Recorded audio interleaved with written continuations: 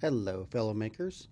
So let's talk a little bit about design. There's several softwares out there to design. Inkscape is free, but it's a download, so if you have Chromebooks, it doesn't work. Adobe Illustrator, great design software, costs some money. Download also, but I found something that's online. Someone showed it to me.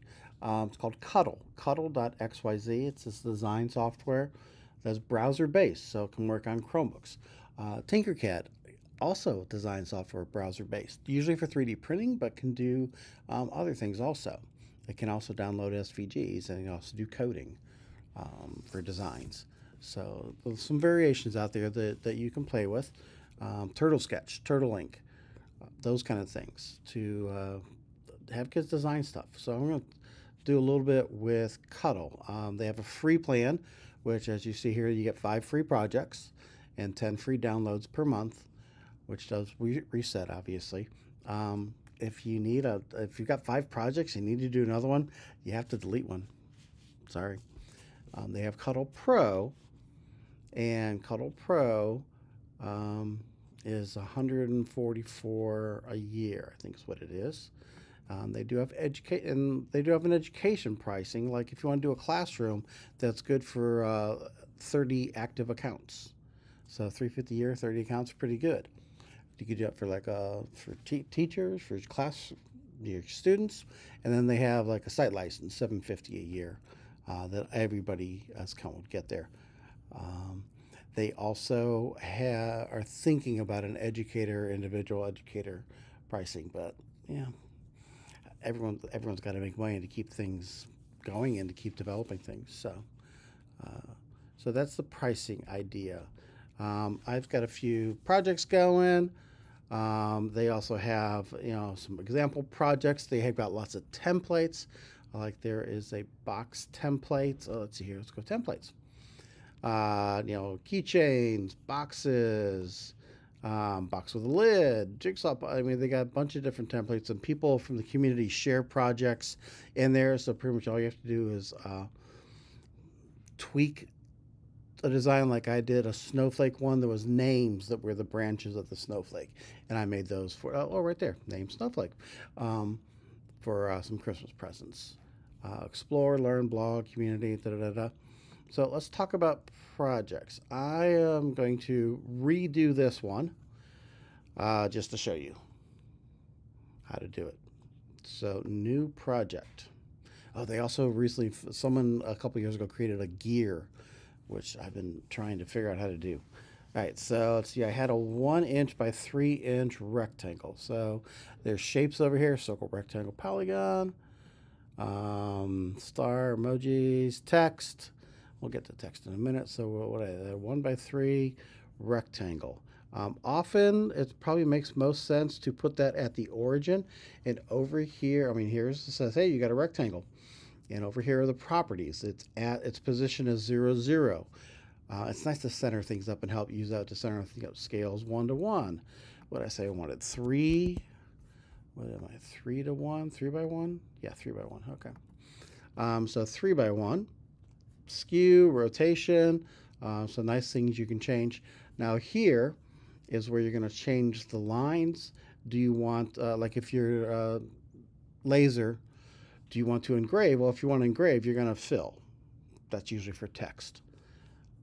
But if you just want to cut, that's just stroke. And we can change the colors. Cut lines are usually red, so I'm just going to grab any kind of red. Doesn't matter which red. And it says hairline. Okay. I don't know. I haven't played with that before. Let's just stay with hairline. But you can adjust that, obviously. So there's my red rectangle. I need a circle because I want to make this kind of like a keychain. 1 by 1 is probably pretty big. How about half? Half would still be pretty big. How about a 1/4" circle? I mean, that's not going to work. 0.25, not /25. Okay. And we're just going to grab that and drag it and put it in somewhere. Now, here's the things we can do. Let's see what happens here. Let's go to edit and let's align. Let's align it right and align it top.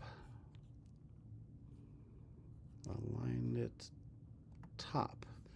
There. Okay, so let's go back to that circle. I want to move it in. For some reason, my trackpad doesn't like to click. I just moved it, didn't I? Command C. All right. There we go. It's saying it's got a certain position. Now I want to move it down and left a little bit, so I'm just going to use the arrow keys. I'm not sure how far it moves, so I'm going to watch the 1.38 over here to see how far 1.36. All right. So if I want to move it in, let's say 1/4 of an inch, that would take the 1.38, take away 25, so it'd be 1.13, right? 1.13. That seems really far.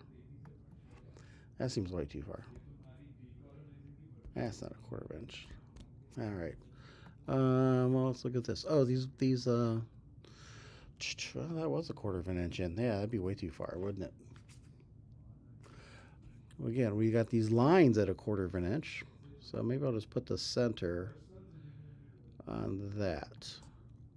Let's see, 1.25 and y negative 0.245. Yeah, it's the one interesting thing. I want that at 2.5. Okay. Is it up is negative? Okay. Just got to know that on the axes. Again, that's going to be a cut, so I want that to be red. Boom. All right, now let's play with font. Oh, and not yet. I want to round these corners. So let's go to, we've already done edit, and there's a whole bunch of things here we can do with edit. Align is a really important thing. Modify, there's all these things we can do with our objects. Mirror them, so I mean that's like you want to mirror, repeat, text, images, rotational. I was trying to use rotational when I was trying to make gears for the teeth. Round corners is what I want. Text along a path, text in a box, merge, outlet, all these things. You got to just play with. So round corners, and it gave me that it's rounding them at 1/4 inch. And we can change that, obviously, but I'll just leave that for now. Text. Here's my text. Here again, here's text. And we can rename these.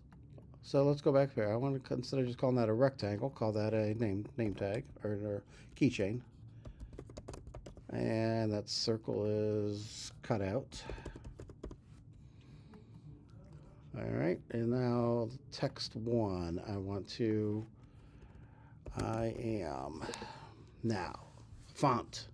Oh, they got way too many fonts over here. Since I want to score this, I need a single line font. So down here, there's some single line sans, serif, and script. A ton of script ones. Crazy, huh?